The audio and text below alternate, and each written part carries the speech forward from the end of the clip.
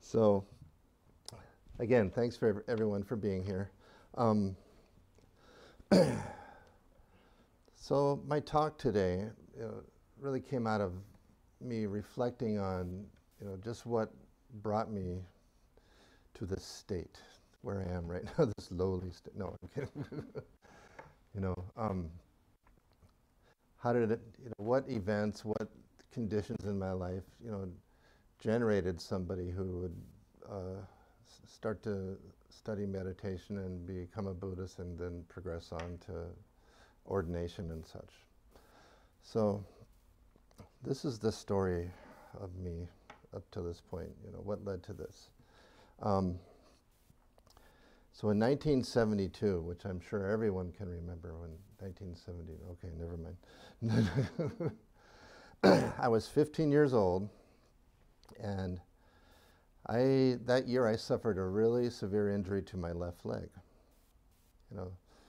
and in a way I owe everything to my left leg right now.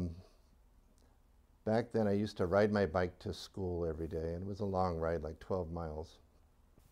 Ride my bike to school every day, and it was in Arizona, Phoenix, Arizona. And one day I was riding my bike to school, and my bike and my leg met up with a semi-truck. So my left leg was crushed, and the bike wheel was run over by the semi-truck, and my leg obviously was injured in that. It was a bad crush fracture, basically. And what I remember from then, for one thing, PTSD is real. I remember, just not being able to hardly sleep for weeks after that, and just reliving the whole thing. But in any case, that event was pivotal in my life, not just because it was such a, horrendous injury, but what I noticed as I was laying there, not on the pavement, but, off on the side, a little bit of a dirt patch, people were gathered around me, looking down, trying to console me and comfort me. And honestly, I wasn't feeling pain at that point. I was, as they say, in shock. Some of the fortunate things, besides these people comforting me, stopping their, what they had to do in order to help me, was there were police in the area. There was a police car right sort of kitty corner to where this event happened. And they, summoned the EMS, the emergency services, and then ambulance arrived pretty quickly and got me to the hospital. And that's when things started to hurt. I was like started to experience some pain. It was not nice. And in that situation, I was wheeled off to surgery, and for the next 3 weeks, I experienced, trying to have the doctors, surgeons, and everybody figure out just how they're going to set my leg so that it would actually heal. They first put pins in it to get the bone edges close together. So if you don't know, when you fracture something, the bones won't, that fracture won't heal unless those edges of bone are real close together, okay? And they tried that with pins, and to no avail, did not work. So they had to take the pins out, and set the leg in such a way that the edges were close together, but with no pins, which meant that I was going to have to bear weight on that leg. And took that in stride, but I didn't know what I was in for. So all in all, just every interaction that I had with the doctors, the nurses, and the therapists, I felt their concern, their compassion, their desire and almost need to help me get better. And specifically, I remember physical therapy. They had me walking with the, the two bars, the parallel bars, if you will, and they just, I stepped on it. I said, I can't do this. This hurts. They said, you can do it. Just keep putting pressure and just do it. And man, I don't know if you've ever been to a physician or in the hospital and they ask you, what's your pain on a scale of 0 to 10? 0 is nothing. 10 is, the worst pain that, you could ever imagine. And being an RN, I've known people that seem perfectly okay and they say 10. That was my 10. That's, if I had, excruciating pain of bone on bone and trying to walk with it. But that worked, my leg healed, And as a result of this, you're asking, how did that get me here? Well, this is how it got me here. My leg was about an inch shorter now as a result of all that. And my mom filed a lawsuit against the trucking company. And that money that was awarded helped, not only pay for the doctor bills, but put me through college. 90% of, there was some money spent and grants and such, but most of the money was that lawsuit money. And if it wasn't for going to college, this winding road getting to where I'm going here, it wasn't for going to college, I wouldn't have been exposed to different ideas and such, and I wouldn't have taken this one literature course called Literary Expressions of the Underground Movement, in which we emphasized Zen Buddhism quite a bit for the first part of the class at least, and read Zen Mind Beginner's Mind by Shunryu Suzuki Roshi. And that text just, if there's any one thing that kind of flipped me in this direction, it was that. So I owe being here to my left leg, So, and you just consider, what brought you to where you are today? It's contemplation, analysis of life is in a big way part of the Buddhist path. To analyze, just what is so. Why are we here? How did I get here? So I'm the beneficiary of the compassion of others, right? As we all are. Now, if you've been around Buddhism long enough, you know that compassion is one of the running themes in Buddhism, basically. True? I think it's true. And compassion, there's Pali and Sanskrit words for this, but compassion is one of the 4 sublime states. Or in Mahayana Buddhism, they speak of the 4 immeasurables. And what are those? There's metta. These are the Pali words for this. Metta, karuna, mudita, and upekkha. So those are the 4 immeasurables, the 4 sublime states. Metta being, the poor translation that we give it is loving kindness. But, the definition really is, wanting happiness and wellness for others. Sincerely wanting others to be happy. Karuna is, we define it, or substitute the English word compassion for karuna. But compassion, if we look at it, it's that sense of pity, of concern for somebody else's suffering. I have compassion. I have compassion for you. But karuna has the same root as karma. Karma, strictly defined as action. So they both come from this root to act. So karuna, compassion, is, not only wanting the suffering, your suffering to stop, but I'm going to do something about it. The intention to actually stop others' suffering. Actually get in the mud and physically, wrestle with stopping suffering. Mudita is sympathetic joy, finding joy and happiness in other people's success.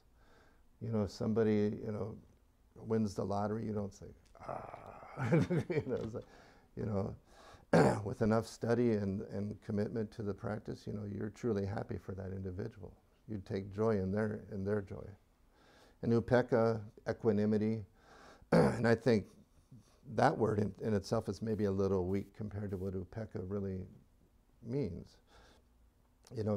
Equanimity, if we look it up in the dictionary, is just being emotionally stable and composed, not being, influenced by good or bad stimuli, if you will.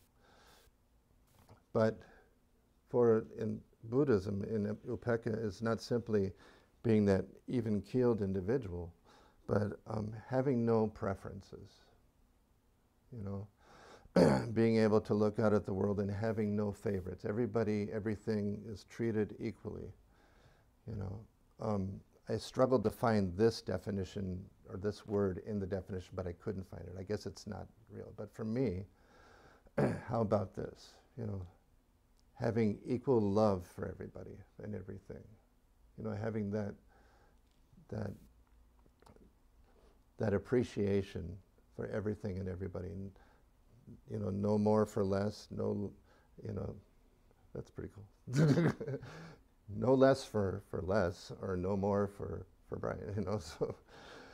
But anyway, you understand. So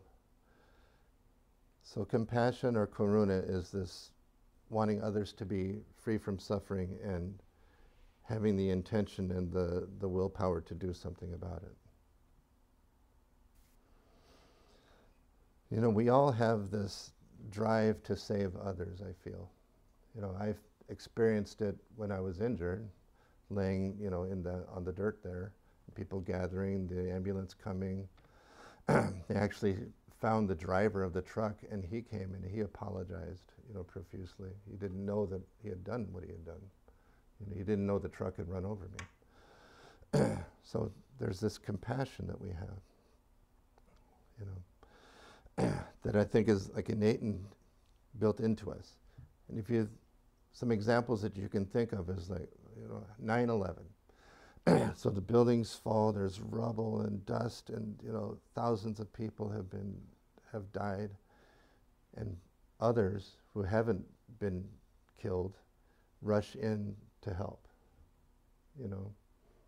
That's karuna. That's karuna. Going through the rubble and digging people out. Earthquakes, like the recent one in Haiti, people going through the rubble to find survivors, to find what is left of people, It's that compassion that we want to save them from their suffering. Now, if you will, maybe put our hands in Hapchang here so I'm just going to recite that first line from the Heart Sutra. The Bodhisattva of great compassion, from the deep practice of prajna paramita, perceived the emptiness of all 5 skandhas, excuse me, and delivered all beings from their suffering. And so ends that reading, if you will. So, great compassion, the Bodhisattva of great compassion. Maha karuna, not just karuna, maha karuna. There are parts of our chanting when you hear, Mahasa, great Bodhisattva, great being. Prajna paramita, the practice of prajna paramita, the practice of the perfection of wisdom. It's strictly what that word means. And he's perceived the emptiness of all 5 skandhas. And in the Heart Sutra, as we were chanting it today, given that I'm talking about this today, I was just marveling at how that sutra just covers all of these bases, that it is the description of enlightenment or awakening, if we could ever achieve such. So when we talk about the skandhas, you might wonder because these are some foreign words we're using, but we're chanting something in English, but we're using this Sanskrit word, skandha. It just simply means, the English interpretation would be a heap or an aggregate. So what is that? What are the five skandhas? It is considered that which makes up a human. You could even pass that on to other beings and animals, I would think, but specifically we're talking about what makes a person. And the Heart Sutra recites those. The Bodhisattva of great compassion perceived the emptiness of all five skandhas and delivered all beings, and perceived the emptiness of not only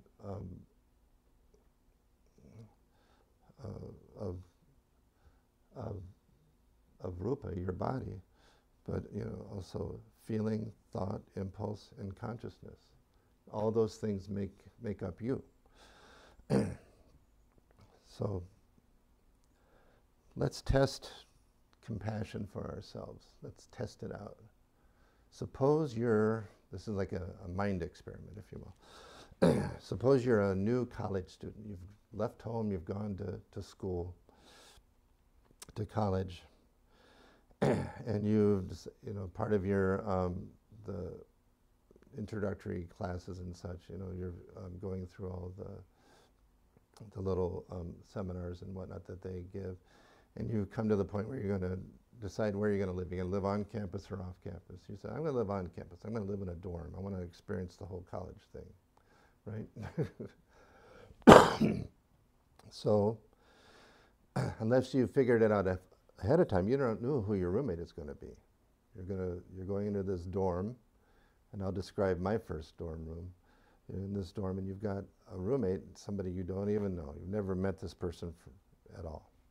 But you come to meet them, and you feel, we're on the same page. We're both freshmen. We both come from someplace other than here, So this is, we have some things in common at least. And you come to your room, and it's a big room, decent size. But there's one side has a bed, the other side has a bed, and there's a small bathroom, and that's where you're going to live for this next semester. And you think, like, geez, we're going to sleep in a sense together in a way, It's like right there, you're over here, I'm over here, and you fall asleep that night after unpacking and everything is put away, and your roommate is over there sleeping and you're sleeping, and come about 1 in the morning, you hear, help, help, help, and he's thrashing and he's, help me, help, help, and you're like, what do you do? He's having a nightmare. What do you do? What do you do? Don't you wake him up? You're like, wake up, wake up. You're having a dream, you're dreaming. That is your compassion coming to the forefront. I suppose it's possible. Just like wait it out for it to go away and like not talk about it ever again or something. But I think really, a root reaction is to go over there and try to do something about it, to wake up your roommate, So the kinds of suffering that we want to end, suffering like that, physical suffering, emotional suffering. If a baby is crying, the mom's natural instinct is to comfort that baby. But the bodhisattva of great compassion, what suffering is he, she after? What is he trying to alleviate? What suffering is he trying to stop in the world? Avalokiteshvara, Kwanseum Bosal in Korean, is the Bodhisattva of great compassion. And it comes from an Avalokiteshvara, meaning one who hears the cries of the world. You know, you hear the suffering of the world, and you have this mission as a bodhisattva to end this. Now, what suffering does this bodhisattva want to end? So he wants to end the suffering of human beings in samsara. You know, samsara, what is that? It's that endless cycle of birth and death, birth and death, birth and death, over and over again. And I think, you know, maybe that endless cycle of being physically born and dying, and, you know, that ending possibly. But I think more so even is that endless cycle of the birth and of ignorance and delusion. And trying to end that, you know, getting you out of this dream state.